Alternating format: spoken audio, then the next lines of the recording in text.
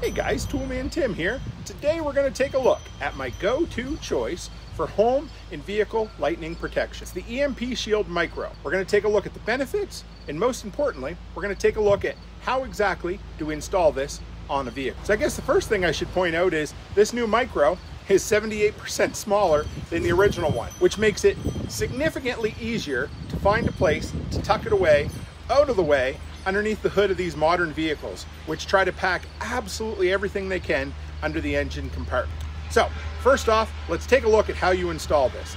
And let me tell you, if you can use a socket wrench, you can install it. Okay, welcome to the underside of my hood.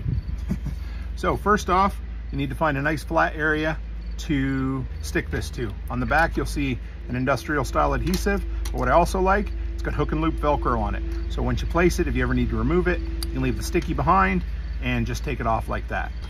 We're gonna place this guy downward like this. It's gonna make it a little harder to see the LED light, but it's gonna make it easier for the wiring to go through there. What do we need to install it? Literally our fingers and a 10mm socket. Zip ties are off. You'll notice an inline fuse right there, and that is really it. When you're ready to hook it up, we go red to positive, then we find a bolt that goes to the chassis for the ground, and then black for negative. That is it, folks. I'm gonna tear the adhesive off the back. We're gonna go down here like that. Right here. There we go. Can you see that? Stuck that right in there. Number one, red. Now you could, if you really wanted to, you could strip these off and change out, make them shorter. I'm not going to do that yet because I may end up moving this at some point. But for the time being, that's where it's going to be. So I've already installed a big inverter on this truck, and that's part of what you're seeing right here. Do your best with your chubby fingers to not end up dropping the nut while you're at it. Last thing you want is your nuts to drop, right? At least at this age.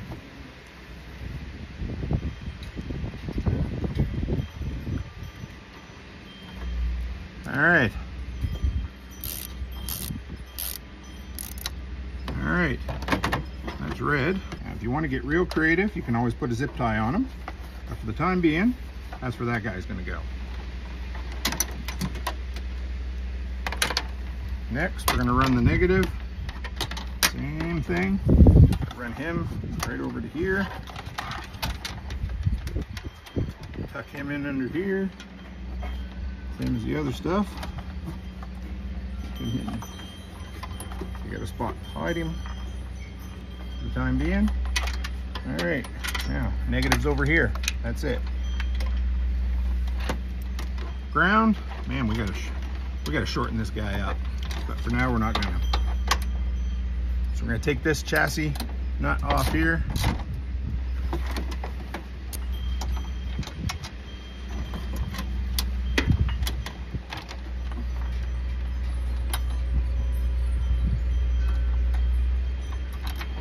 Just like that. There we go.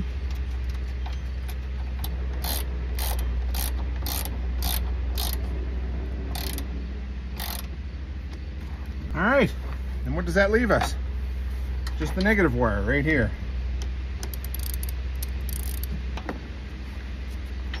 So in theory,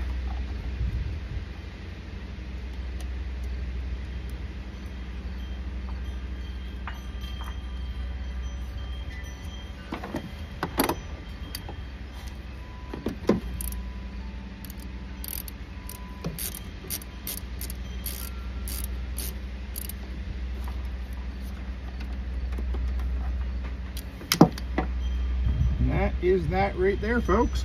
We got red there, negative there, and we got the ground to the chassis. That should work. Now all we need to do, let me see here. You're never going to see this during the daylight, but right there, your LED light comes on. That's all there is to it. That's it. Stick it. 1, 2,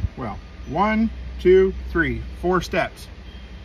So let me share with you 5 reasons why I got the EMP shield for my Ram 1500. I guess number 1, It covers up to $25,000 worth of damage if it fails to protect you against a lightning strike. Install this properly, it gets zapped by lightning, circuits get fried in your vehicle, and you're gonna have $25,000 worth of coverage from EMP Shield. The same reason I got it hooked up in the house. Number two, I look at this just like I look at roadside assistance. It's a form of insurance. Now, some people say, oh, if you're a real prepper, you don't need insurance. And I tell you, if you're a real prepper, you do. You need life insurance, you need health insurance, and of course, if you can afford it, roadside assistance, because hey, you break down on the side of the road, how much easier is it to have peace of mind for somebody to come and pick up your vehicle, bring you gas, whatever it happens to be. Same with this. Lightning doesn't happen all the time, but I sure don't mind being covered for that just in case. Number three, vehicle tends to be the second largest investment in most North American families. I've got my home protected by an EMP shield against lightning strikes, against surge protection, and if you're worried about it, against EMP. My second biggest investment is my Army Green Ram 1500 and my wife's matching bubblegum pink Ram 1500. So why not install lightning protection on both of those? Number four, something I love. It's an American company with an American-made product. If I have questions or concerns, I can call folks up that I know by name and chat with them in Kansas. To me, that is worth a lot in this day and age. Number five, I travel on long road trips all the time, and I like to be prepared. I keep a full-size spare under the back of the truck. I keep a fire extinguisher. I got a tow strap with clevises. I got a first aid kit. To me, this is just another form of preparedness. Now, finally, I want to share with you a couple of thoughts on EMP Shield. And this is where I try to talk you out of buying something like this. And the reason for that is I'm not really concerned about a CME or an EMP. A lightning strike happens all the time. To me, that's what I want to be covered for. If you're worried about a solar flare and you're worried about an EMP, fine. But for me, the protection behind this comes from lightning strike. Next, I really look at an EMP shield device, something like this, as a nice to have preparation. It's not a must have. So if you're here and you're new to preparedness or you're new to this idea and you don't have a few months worth of food stocked away or a few months worth of water, you don't have your financial preps taken care of, then this probably isn't for you. Actually, no, it's not for you. Baby steps, folks. But if you've spent your money and your time getting prepped in all those other areas, and this is something you want to invest in, then go ahead and do it. So here's the thing, guys. I'm upfront on this. I love this product. I got one hooked up on my house, and I now have one hooked up on my Ram 1500 as well. And I'm also a really big fan of value for value exchange. So first off, if you end up buying one, use code Toolman Tim and you'll save $50. Or click the link in the description below.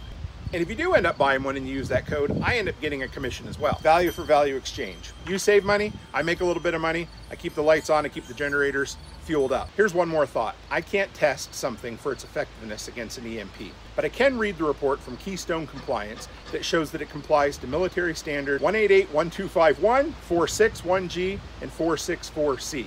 That's a whole lot of word salad to tell you that you can read the reports, you can read the military compliance online, and you can see that these have been tested to that. Also, I haven't been unlucky enough to take advantage of their lightning strike insurance policy.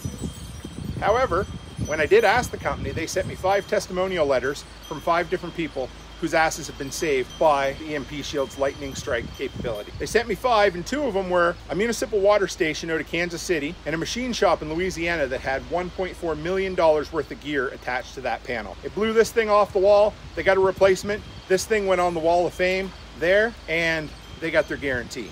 So if you are on your way down the rabbit hole looking for EMP protection, lightning strike, lightning arrest, or surge protection for whole home, and you don't know, no worries.